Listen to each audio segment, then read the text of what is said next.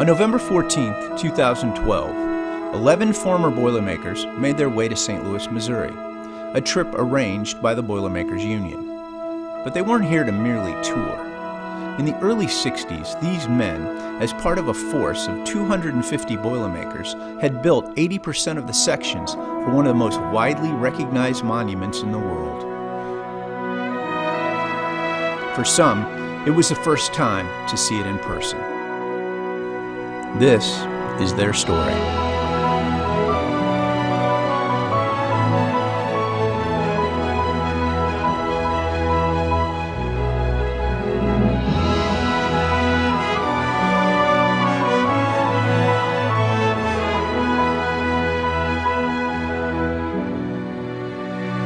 The Gateway Arch stands 630 feet tall and was completed in 1965. Not including the internal structure, it was clad in 900 tons of stainless steel. At that time, the largest use of it in a single project.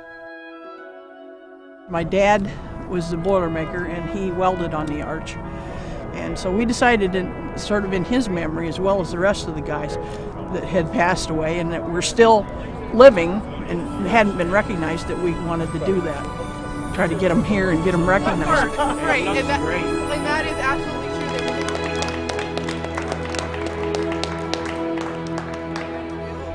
This really helped the chipper a lot. It's made it look a lot better. It was a pressure job. It's stressful, pushing overtime and stuff like that. 7 days a week and at least 10 hours per day. So we had no days off whatsoever. The friggin' noise in that plant was unbelievable. Good thing I was young.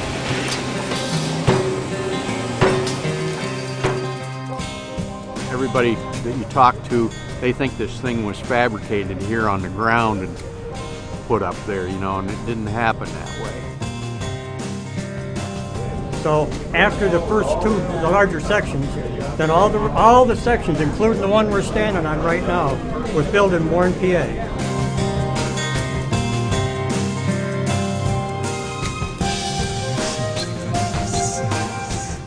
Work was what counted the most. You were just supposed to do the job, just get it done and get it done right. It took about 27 months to fabricate, and then 7 months to take it down.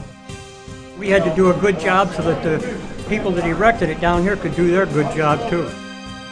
Yeah, and back in the shop they used to talk about the guys putting up the sections, that they could only stay up here so long because it was like this. And some of them got seasick. My biggest concern when I went to work at PDM was being able to get home without running out of gas. Did you guys have big guns? We had two max at PDM. The one was the one they welded in corners with. We had one guy could do that. One guy.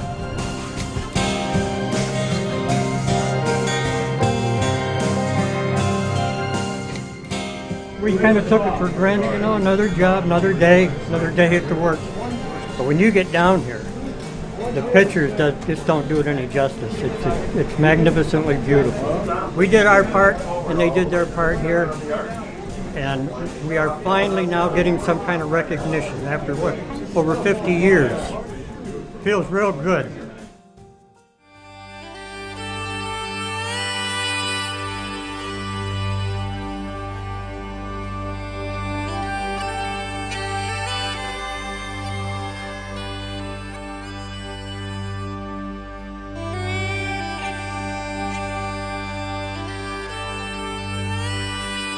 People 100 years from now could say, well, I wonder how that got there. How'd they do that?